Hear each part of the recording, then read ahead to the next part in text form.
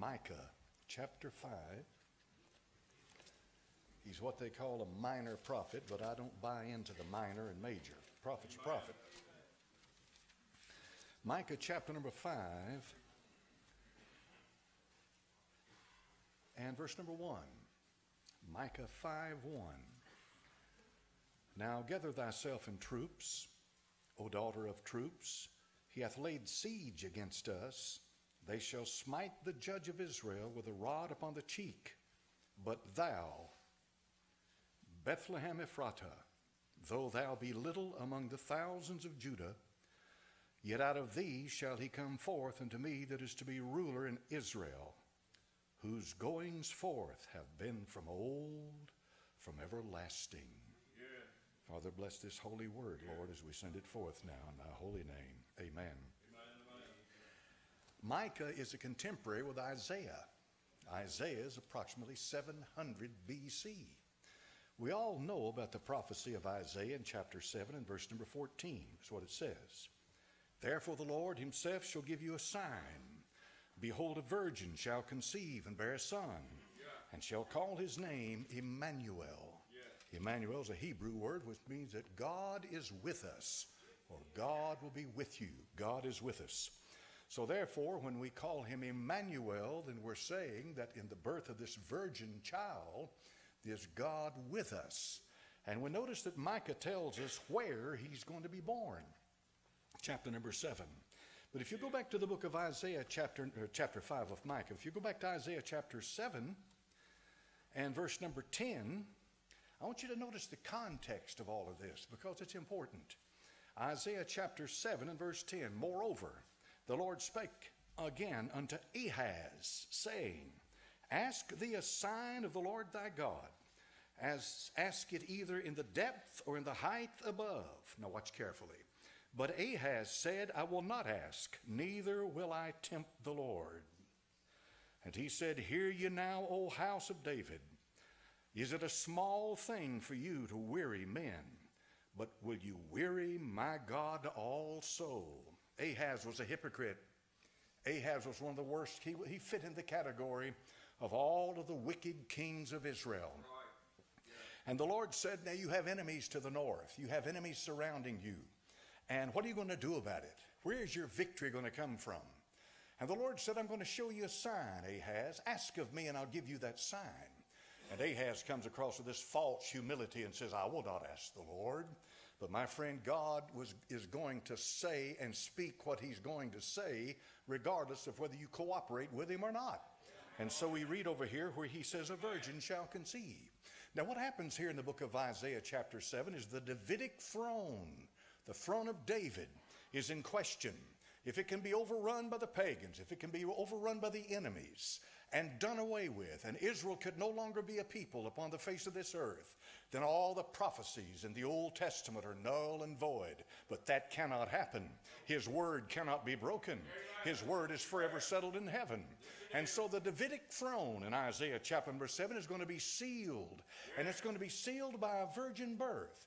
And he wants them to understand the time is going to come when a virgin shall bring forth a son. And when that virgin brings forth a son, this will establish the throne of David forever. Amen.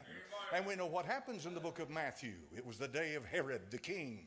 He was an Edomite, a descendant of Esau that was trying to usurp the throne of David, had no business on it whatsoever. And yet, my dear friend, God Almighty brings his king into the world. When the Lord Jesus Christ is born in Bethlehem of Judea, he is born in the days of Herod the king, according to the book of Matthew, and the days of Augustus, the emperor of Rome. As a matter of fact, Rome was in power, an Idumean tyrant was on the throne. Israel had blind religion in that day, but we have pagans coming from the east, wise men, who follow a star. That star, as I said Wednesday night, more than likely, came to them because they had the book of Daniel that was written while Israel was in Babylonian captivity. And here we have them that do not have a Bible, but they got part of a Bible. And that's good enough. All scripture is given by inspiration of God and is profitable. Amen. I don't know, you might be able to get saved by the word and. The Bible is the scripture. You take the scripture in, you're taking the living word into your soul. But in any event, when they came from the east, followed the light they had, and the light they had brought them to the light. Light gives more light. If you want light, God will give you light. And when he gives you light, he'll give you more light. Light leads to light. When you reject the light, you go into darkness, and darkness leads to more darkness. Shall the blind lead the blind? That's what happens to us today. I hope you're in this house this morning, and I hope you're shouting because God's given you something that a lot of people on this earth don't have. They're living in pagan darkness, all kinds of religions that do not know God, that walk in ignorance. But here you have the truth in your hands, the living word of the living God. And so the pagans came from the east. The faithful shepherds were in the field. And the consecrated Israelites, as Simeon and Anna, were in the temple. And the Holy Family, there be called down to Bethlehem to bring forth a child. Now all of these circumstances converged. All of these things came together at a certain time and a certain place so that the scripture could be fulfilled. If it was left into the hands of a human being to try to figure out how to get all this to happen, you'd fail every single time. God's word cannot be broken. And so this babe that was born in Bethlehem of Judea 2,000 years ago is Emmanuel. And he says, he shall call his name Jesus, for he shall save his people from their sin. Jesus is Jesus. It means Jehovah saves. The Jehovah covenant keeping God of the Old Testament, Jehovah saves. And does he save? He saves in every way that you can be saved. The Bible says in the book of Hebrews, he saves to the uttermost all that come to God through. Every way you can be saved. He doesn't leave one thing about your being that cannot be saved. Remember that today. Are you bound by drugs? Then he can save you from it. Are you bound by sexual sins? He can save you from it. Are you bound by unbelief? He can save you from it. Amen. He can save you from everything that applies to human beings. So we read in the book of, in the scripture that Bethlehem was chosen for the Lord Jesus to be born. Why Bethlehem? Because it's the city of David. And Joseph was the house and lineage of David. Now how do you bring all that together? You bring it together because God intended for it to be that way. So they come to Bethlehem, and she was well along. She was 9 months pregnant and ready to bring forth her firstborn son, and lay him in swaddling clothes. And so this virgin daughter of Zion, let me lay that foundation for you this morning. If you do not believe in the virgin birth of Christ, you may be a good religious person, you may be moral and all of that, but you don't know the Lord. You've got to have that basic foundation that all the rest of it stands upon. Born of a virgin. Amen. Born of a virgin. And so, according to the time of life, she brought forth her son. Mary knew things no one else knew. Mary experienced something no one else ever experienced. Mary was different from every other human being that ever walked this earth. There's only one Mary. And she brought forth her firstborn son and wrapped him in swaddling clothes and laid him in a manger. That's why we're here this morning. That's why all of this, it's about the birth of Christ. It's about the birth of the Son of God. Is there anyone in the house this morning that doubts that Christ was born? You believe he was born? That's called the Advent. I believe in the Advent, don't you? I believe Christ was born, and I believe he came to this world. As the scripture said, he was born in Bethlehem. Bethlehem is a Hebrew word. It means house of bread. Beth, house, Lehem, bread. So it's Bethlehem, the house of bread. Now, of course, you have the bread of Moses, and the bread of Moses could keep you alive. It could sustain your life, but you got the bread of God that gives life. There's difference in the bread. In John chapter number 6 and verse number 63, look what he said to them about this bread. The house of God, John chapter number 6 and verse number 63. We read these words. It is the spirit that quickeneth. The flesh profiteth nothing. In other words, my flesh, his physical body, cannot save you. You're not saved by the man Christ Jesus in his flesh. You're saved by his sacrifice on the cross at Calvary. Verse 63, it is the spirit that quickeneth. The flesh profiteth nothing. The words that I speak unto you, they are spirit and they are life. If you'll listen and believe what God said in his word this morning, you'll walk out of this house today with something alive inside you. It's alive. How do you feel about that? That's something inside you alive right now. It's a completely total separate life than your life. It's a life that has been forever. It's an everlasting. It's an eternal life. It's the life of God, because God and his word cannot be separated. Two and the same, one and the same. But notice what Peter said in verse number 68. Peter has a way of saying things. Simon Peter answered, Lord, to whom shall we go? Thou hast the words of eternal life. Amen. The words of eternal life. You believe the word of God? Here's another basic foundation of the Christian faith. Not only the virgin birth, but the inspiration of Scripture. Because if the Bible's not inspired, then you're left on your own to sail the sea of ignorance, and you don't know whether you're coming or you're going, and you're turning to this light, this thing and that thing, and you're trying to put all this junk together in man's wisdom, and you're trying to make sense out of that and live in this world. Folks, this Bible is inspired word of God. Theos noustos. It means God breathed. Amen. Like he breathed into Adam's nostrils the breath of life, he breathed his word into holy men of God who spake as they were moved by the Holy Spirit of God. Therefore, I got hold of something that is an anchor for the soul. This is something I can believe. I can read this at the deathbed. I can read this at the funeral parlor. I can read this when I'm hurting. I can read this anytime, and it'll give me life. That's the good thing about the book. It's life. It's a book of life. So Bethlehem is a place of bread. The house, the bread of God is a wonderful place. It was a little place. It was southeast of Jerusalem. Not too far, maybe 5-6 miles, but it was a place that, according to the Scripture, the Messiah was to come forth into this land. We read a beautiful story about Bethlehem in the Old Testament. You've read about Naomi in the book of Ruth, how there was a famine in the land. That famine included Bethlehem, the house of bread.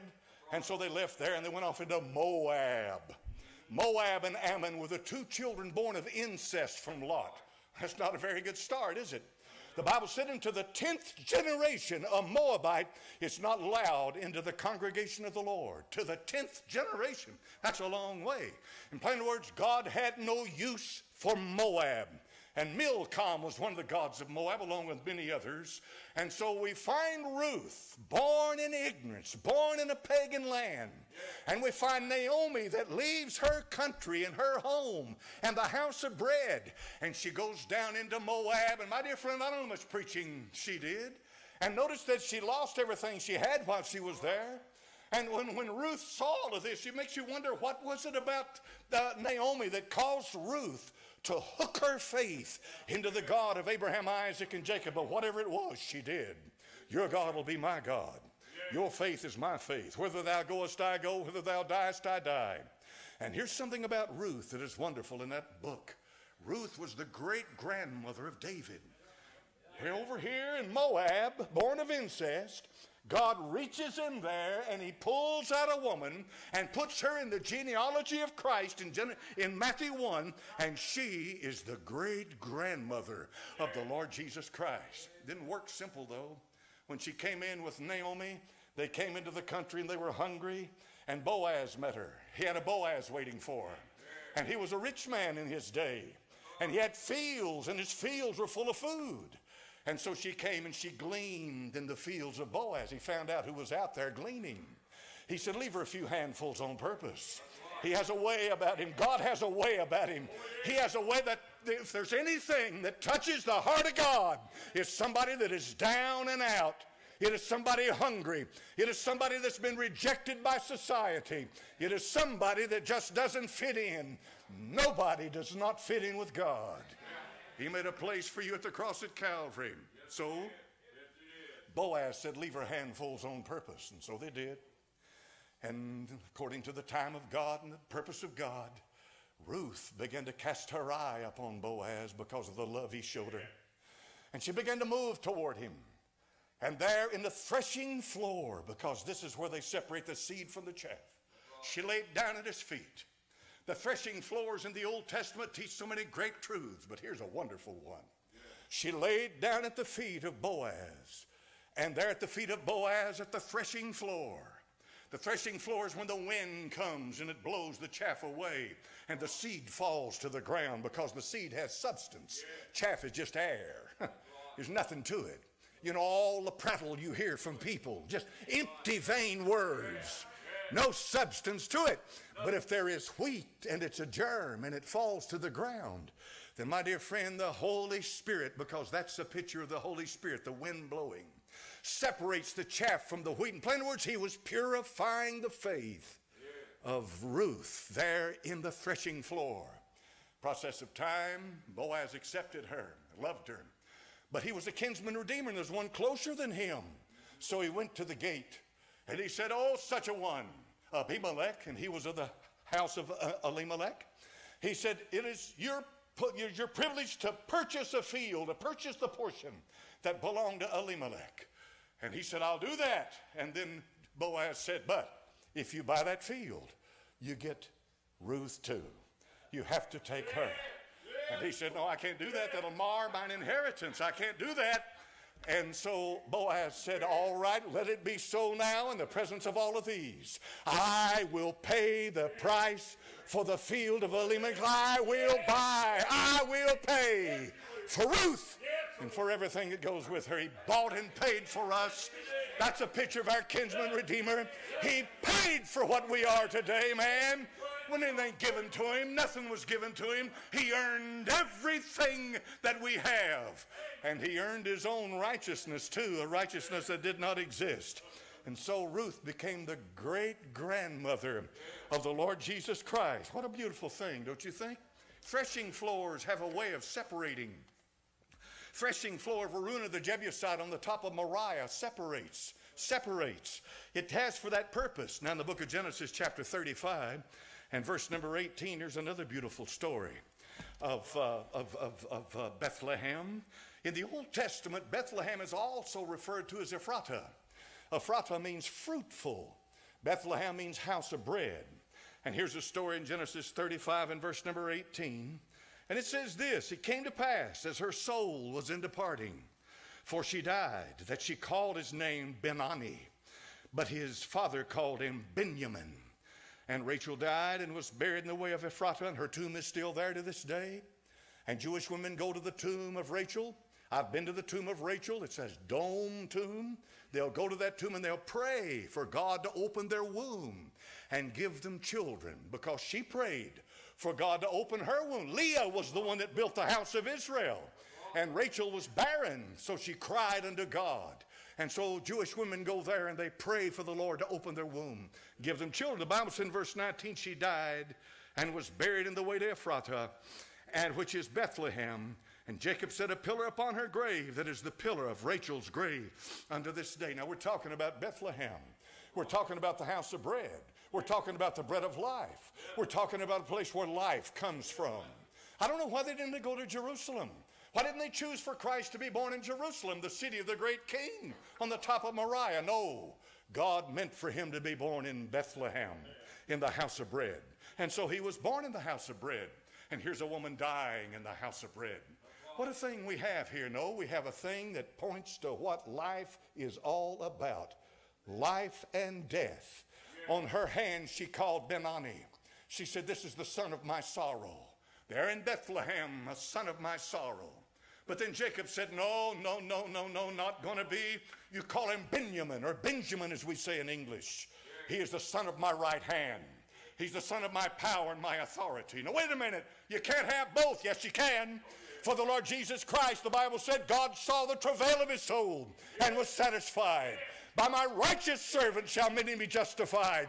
The Lord Jesus Christ was a suffering servant of God. When he came the first time, he came as the suffering Savior and Mashiach of all mankind. When he comes the second time, he comes as the right hand of God in power and authority. Amen. That's what you got here in Bethlehem. What a picture. Shows you both comings of the Lord Jesus Christ.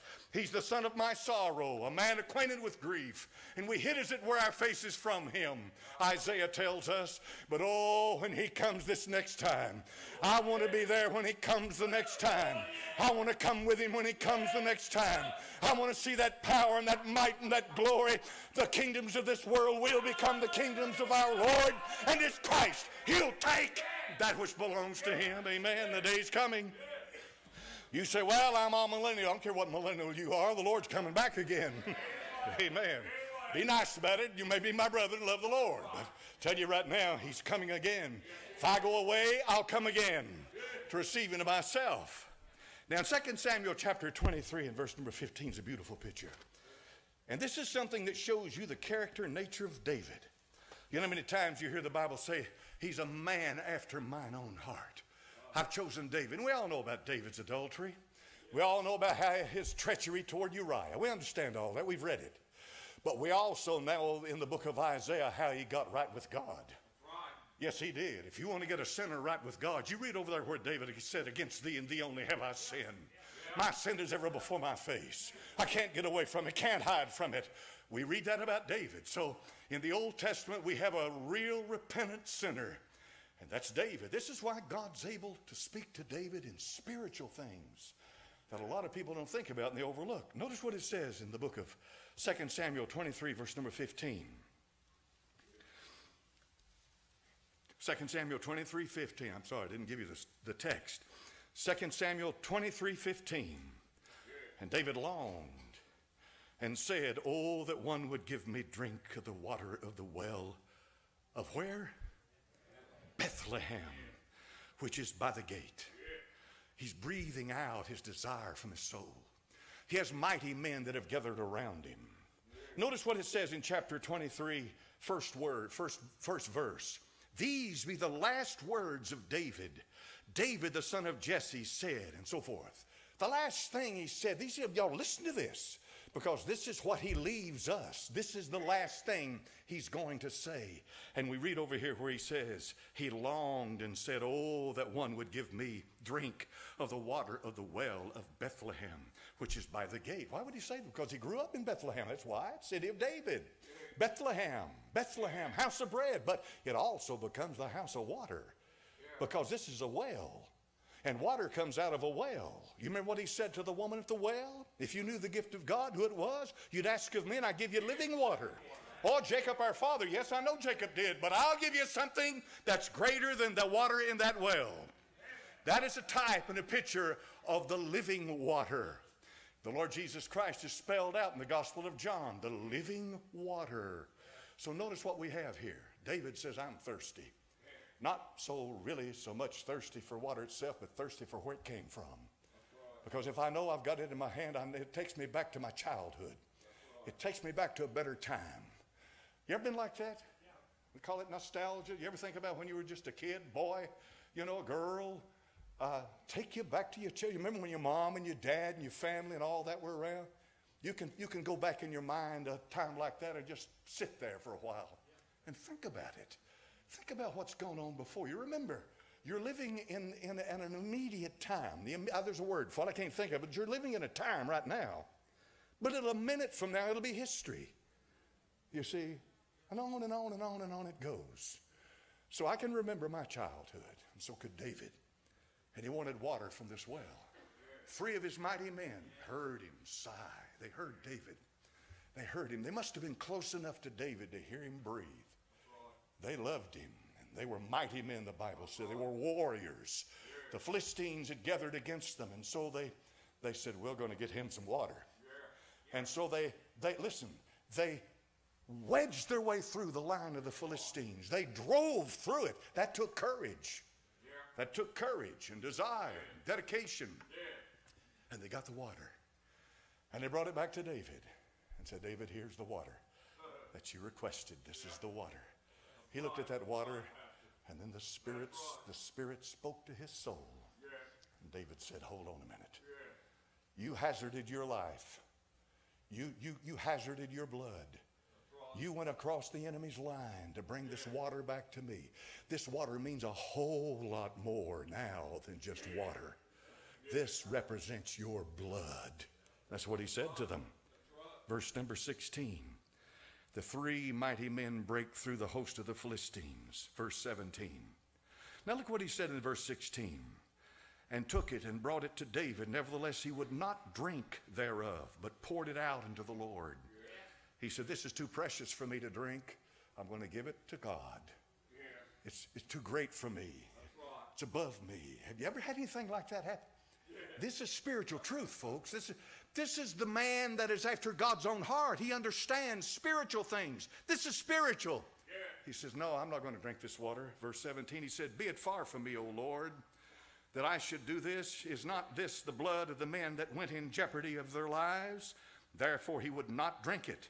These things did these three mighty men. And so we have a record of David's understanding of spiritual truth. Listen, folks, I'm me, I'm a physical being, I'm a man, but what I am is I am. But what I preach to you is like the water that came back from Bethlehem. You see, that's above me. When you begin to understand that there is the profane and the holy, you understand that? The profane can't do anything for your soul, but the holy can. And when David said, this is blood, this represents your life, you gave yourself for this. I can't drink this. And he poured it out to the Lord. And so the water that came out of Bethlehem is water that represents life. Because if you can see past that water, look at the blood that was shed on the cross. Look at what was given for you. When the death angel passed through Egypt at midnight, no blood on the doorpost and lintels, they were safe. But if they didn't have any blood over the doorpost and lintels, the death angel didn't care if you were a Hebrew or a Moabite or a Jew, or he didn't care. He was coming in, and he was going to take the firstborn. So the blood. And the Bible says, when I see the blood, I will pass over you. And you see the blood this morning? That's another foundational truth as Christians. Virgin birth, inspiration of Scripture, and the blood atonement, the blood covenant. I heard a man say to me years ago, he said, I want to that slaughterhouse religion. So what is it? Good works? Is that what your faith is about? What you produce here on this earth? How good you can be? What you think that's going to be acceptable to God above what his son did when he went to the cross? The perfect, sinless, righteous Son of God, and gave himself for us? No, friend. It's the blood. Nothing but the blood. When I see the blood, I will pass over you. I will pass, I will pass. I will pass over you. The revelation of the character of David. That's something we need, folks. We need that spiritual understanding. We need to understand that it's not about some tyrant, some religious tyrant. When those men came back, he could have said to them, I'm proud of you. It shows your dedication to God and your strength in the Lord. No, that's not what he said. No, he didn't say that. It broke him and humbled him. Hey, humility is one of the greatest virtues that you'll ever find in this world. No, he said, I'm not going to do that. I can't do that. And so he did. He poured it out. On the internet, we've got We Three Poems of Bethlehem are. Now listen to this story. Thomas Kettle was an intellectual colossus, a barrister, an MP, member of Parliament, professor of economics, an Irish volunteer who in 1914 responded to John Redmond. John Redmond was a nationalist Irishman, built the national identity. John Redmond's call to support the war by enlisting the British Army. His letters from his few months at the front reflect an acute sense of the routine proximity of personal mortality. It was at the Battle of the Somme in 1916. 3 million men fought in that battle. Over 1 million men, over 1 million men were either killed or wounded at the Battle of the Somme. This man is an intellectual. In other words, he analyzes what's going on and looks for the intent, the purpose, what's happening, what's said from Washington, and what happens on the field. Listen to him. His letters from his few months at the front reflect an acute sense of the routine proximity of personal mortality, the pangs of distance from Ireland, and separation from his family. His poem, To My Daughter Betty, was retrieved from a field near Guillemont on the Somme front on 4 September 1916, 5 days before he was killed in battle. The poem, now listen carefully, the poem poses and responds to its own question. Now watch the posing, and then he'll give you the response. Here's the poem. In wiser days, my darling rosebud blown, to beauty proud as was your mother's prime, you'll ask why I abandoned you, my own, and the dear heart that was your baby throne. In beautiful words, he says, you're going to wonder why I'm here, why I left you, why I went to war. You probably don't understand. And then the next verse says, to dice with death. You see, this is the way he looked at the battlefield. To dice means to throw the dice, to gamble with death. I left you to gamble with death. He tells you why. Then he tells you what he learned on the battlefield. Listen to this. Know that we fools, now with the foolish dead, died not for flag, nor king, nor emperor, but for a dream, born in a herdsman's shed, and for the secret scripture of the poor. Did you get that? He said, I'm out here in this battlefield. I'm learning something, being surrounded by death.